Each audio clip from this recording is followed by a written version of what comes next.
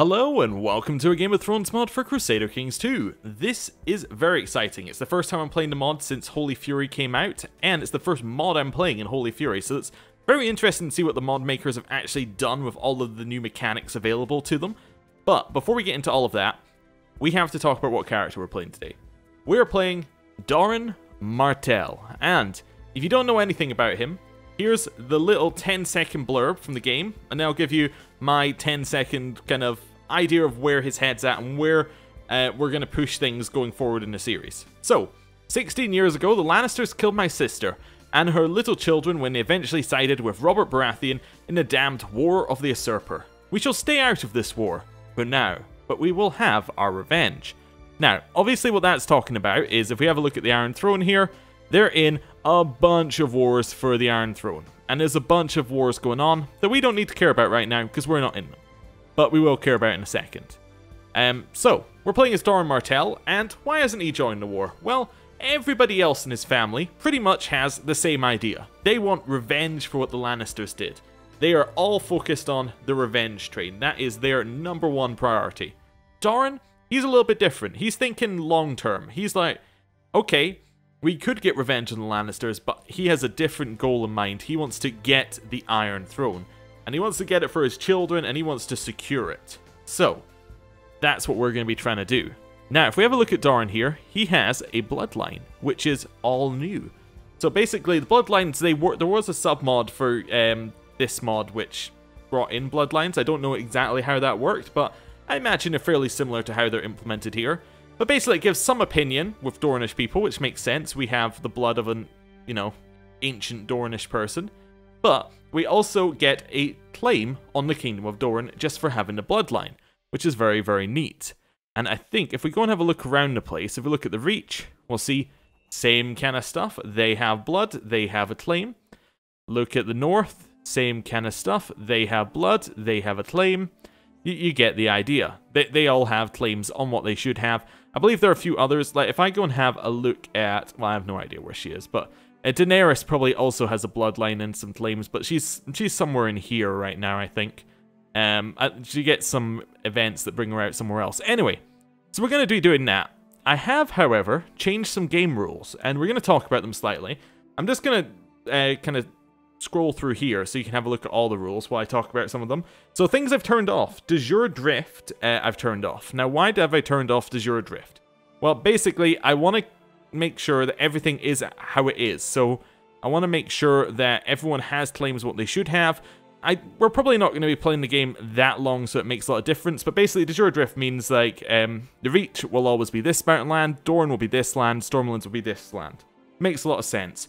But in keeping with that, I've also turned on de jure titles. Now, de jure titles goes down one further. So it goes down to the High Lordships. So if we have a look at High Lordships here, you'll see that we have Tumbletown, right? Now, if this guy, for instance, didn't hold any land in Tumbletown, he would still be High Lord of Tumbletown, for whatever reason. I've turned that off. If he holds no land within it, he is no longer High Lord of it. That's the way that it now works. I've also turned on interfaith marriages, so that we can marry with people from across the seas and all of that sort of stuff. I've turned off assaults in the game, so assaults are basically when you...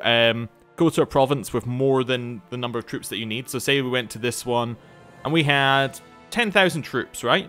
We could just assault it down and within, half a second, we would have taken that land. I've turned that off, and the reason I've done that is to make wars a little bit longer and deliberately to try and make there be battles. Because when you can't just siege down everything quickly, it kind of naturally leads to a lot more battle states. And it makes wars have a little bit more heft to them, opposed to one side just instantly rolling over the other, which occasionally happens.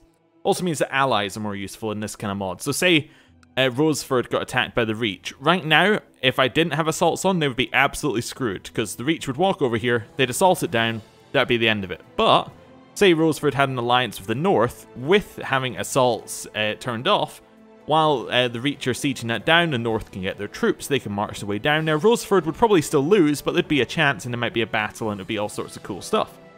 And I've also turned on dynastic stability, and this option basically makes it so that say the Baratheons at some point just lose the Stormlands. They completely lose it.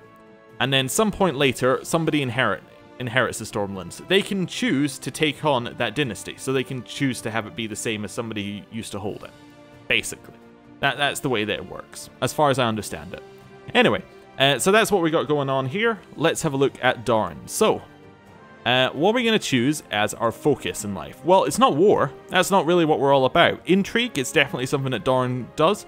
Rulership as well seems like a sensible one for him. Hunting, not really. Seduction, not really. Scholarship and theology, not really. Family is definitely one that fits with him quite a lot. You know what, I might take family. Yeah, we'll take family here. And then ambition, see our house rule the Iron Throne. Easy. That's our ambition, that's our goal. Right. We can also see our treasury where we have a book and a crown and all that sort of stuff, but not so important. Right, we have to set our crown focus. That's going to be Sunspear. We also need to give our children some education. So, what is it, children? Yeah, so that's Doria and Marvellous. Oh, so these are Oberyn's children. Oh, okay, that's fine. Oberyn's children, I have absolutely no idea. Maybe he'd teach them, I don't know, etiquette. I'm basically just going off nothing here.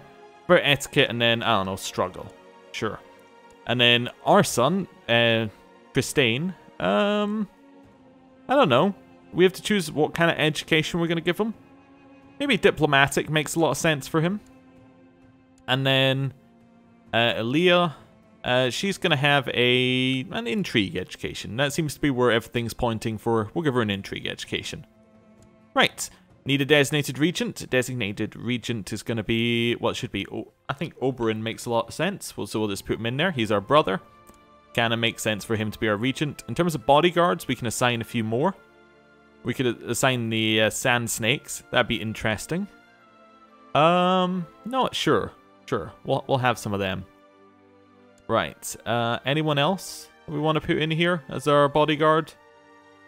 Well, there's no reason not to put people in here, so is anybody really good? Oberyn could be our bodyguard, sure, that makes sense. And then how about Gascoigne here? Sure, whatever. That works out for me. Not overly worried. Apparently we have a city title. I get the feeling we should give that away. Yeah, we'll just create a new vassal there. Give that one away, because we're not allowed to hold it. Need a treasurer to be given a job, so you're going to go collect taxes in our capital. And who else needs a job? Our septon needs a job. Oh, right, yes, it scrolls off the end of the screen. Maester's going to serve the court, and the septum. We could try and convert, potentially. What religion is Planktown? It is Mother Royne. Okay. We could try and convert it. I think we'll probably just perform charity. Yeah, lower revolt risk seems like a good idea. Here, we're going to be training troops. That way we can get a larger army and potentially join in this war if it seems to fit our needs. Anything else that we need to jump on? Probably not. Just checking that our wife isn't in a position of power on our council, because if she was, then we wouldn't be getting full benefit, but she's not. Here, we could fabricate claims, improve diplomatic relations. I imagine we probably want to improve diplomatic relations here. Like, it really depends who we think's going to win the war, right? Now, we're not going to improve diplomatic relations with the Lannisters. Yes, and it does, by the way, have Joffrey as a Lannister. People, when I previously played the mod, have questioned this, but it makes sense for the mechanics of CK2 for that to be the case. Anyway. Stannis? Well, he's probably not going to win. He has 21,000 troops. I'm just checking if they've rebalanced the troop numbers. Iron Throne only has 11,000, but I think that they have allies in the Reach and the Westerlands, right? It's not going to show me. But yeah, I think the Westlands are in all the wars and the Reach are in all the wars. Yeah. So, although they don't have that many troops, we do have 25,000 from the Reach and another 31,000 from the Westlands. So, Stannis is 21,000, probably not going to cut it. The Vale isn't in any wars, that's Robert Arryn. And then we have the North, who has 38,000. So yeah.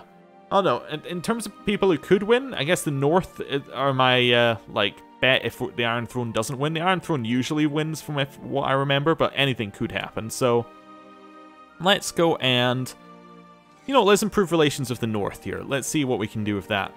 And then our Castellan, yeah, sure, they can oversee the realm. Right, anything else that we need to do? No, we can hold Attorney for Sunspear, probably not going to jump on that. In terms of anything else, I don't think there's anything we need to do right now, so I think I'm going to unpause, and there's usually a few events when the game starts, so let's have a look. Prince Doran, I declare that my brother Robert left no true-born issue of his body, the boy Joffrey and the boy Tommen and the girl Marcella being abominations of incest between Cersei Lannister and Sir Jaime the Kingslayer. By right of birth and blood, I do lay claim to the Iron Throne. Let all true men declare their loyalty. Signed, Stannis of House Baratheon, the first of his name, King of the Andals, the Rhaenyra, and the first men, Lord of the Seven Kingdoms, Protector of the Realm. Right. Well, we're not going to agree to that right now. Doran, he's more of a wait and see. We're not going to throw in our lot with the losing side right away. Right. So what we could potentially do, though, is see whether we can do what he did in the books and the show and try and get a marriage with Marcella. So, or Marcella. So if we go for Tristane, matrilineal, they would say yes, but normally, no. Were we that far off? Let's have a look here. Trying to count the number of things that are away. How much is Joffrey's opinion of me? Is -5. Wait, and we still got a high chance? That seems unusual. Wait, so positive opinion is actually quite high? Interesting. So, if we were to send a gift, he would potentially say, yeah, he would potentially say yes to this. That does increase his opinion of me by 74. That's interesting. Yeah, I'm gonna send him the gift. I'm gonna try the marriage again, just to see if that works. He still says no. Opinion did go up, but not by enough. Okay, so it would have to be matrilineal if we did that, and we're not really interested in a matrilineal marriage like that. If I arrange marriage with... Oh, it'd have to still be betrothal. If I arrange betrothal with Quentin, that's still a no. Okay, well, that's fine. Thought I'd have a look there. Now, do we have anybody else who still needs to be married? We have Ariane here. We could try and marry her to one of the other ones in here. So maybe Tommen. Although he's heir, so they're going to say no to that. Edric Storm could be interesting. He has a claim on the Iron Throne. It would be a different way to... On the Seven Kingdoms. Yeah, it'd be a different way to go here. Let's try that. Let's see whether you would marry matrilineally. No. Difference in age is a big one. I suppose that makes a lot of sense, yeah. And there's nobody else we could... We could marry them to one of our sand snakes here. Let's see. Well, the age is still going to be a difference. Sorella, maybe? That's still a no. She's unimportant. Okay. Fair enough, fair enough, fair enough. So no marriages happening there. So something's definitely different. Ooh. Looks like Walder Frey is just declared neutral. Well, you know, not unsurprising. We could maybe try and get an alliance in the north here. Maybe try and marry off to... Like, maybe try and marry Sansa or something like that. See how that goes. Range of betrothal between... So we can definitely get a marriage with Sansa here.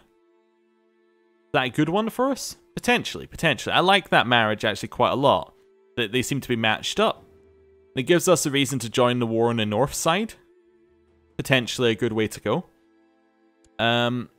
Anyone else that we're looking for here? So what's the war, the North's war exact? Wait, are they actually in a war? Oh, they peaced out maybe?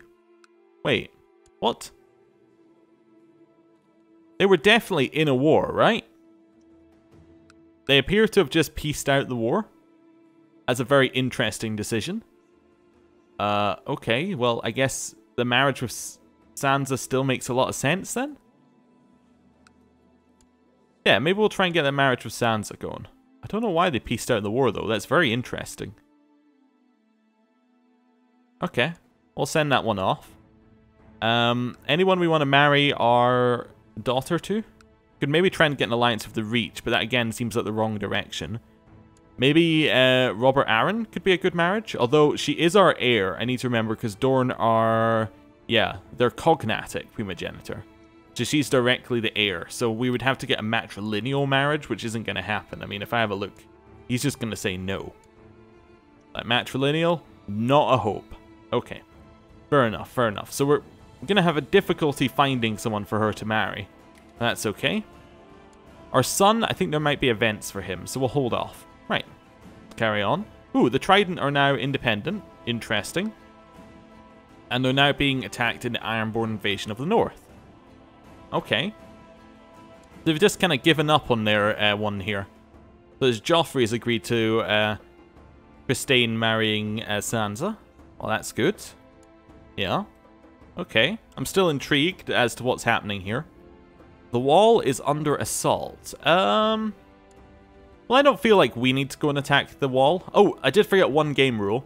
I have made the invasions that happen up here, the White Walker invasions, what it called harder. I don't know what that means, but before they were laughable, so hopefully that means they're actually going to be difficult now. So we'll see what we can do there. How's this war going? So it's just Stannis' war for the Iron Throne. It's not looking great. He is winning, but, you know, he needs to kind of destroy things, otherwise he's going to be having issues. Definitely. Right. Things are changing over there. Oh, what have we got? Arranged betrothal. The King of Astapor would like to marry my niece. No. That seems fine. Right. Righteously imprison Lord Harmon. What's he trying to do? He is trying to replace somebody as Master at Arms. I'm not overly worried about it. My mission to Winterfell has been a success. You've made Robb like me. Well, that's what I like to see. That's what I like to see. He still doesn't like me a lot, but, you know, it's happening. It's happening. He's switching around to my way of thinking. Okay. With a little bit more money, we could potentially start building something somewhere. Hold Attorney. Not going to happen. Loreza here. Let's just give her... I don't know. Why not have a thrift education? See how that goes for you. How many bastards does Oberyn have? Quite a lot, obviously. Why don't we give her an... we'll give her an intrigue education. Actually, we'll give her a learning oh, we can't give her that one. We'll give her an intrigue education. Yeah, sure. Not the one she's going to do best at, but she has a lot of intrigue already. Try and push into that a little bit. I've noticed my Master at Arms, Franklin Fowler, is a hard worker, and that everyone seems to like him. I'm deciding between having him heighten the morale of the warriors or to try and recruit more men. I want more men. Definitely. How many men do I have currently? A reasonable number. About 17,000. Not as strong as everyone else, but we're getting there. We're getting there. Oh, that's now the north again. Interesting. I guess they were... Oh, wait. Whoa, whoa. What's happened to the north here? The north's broken up into, like, all these tiny bits. As people have declared... Okay, so people are joining Stannis' war from the north now. Okay, interesting. So he must have broken free in a different war somewhere?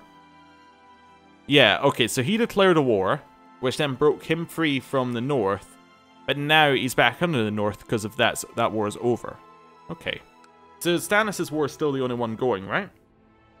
Yeah, still the only major war going that we need to care about. Okay, cool, cool.